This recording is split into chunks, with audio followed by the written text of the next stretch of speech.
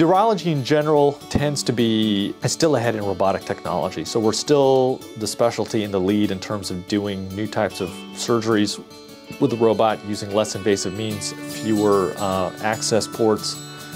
So we're definitely pushing the envelope there.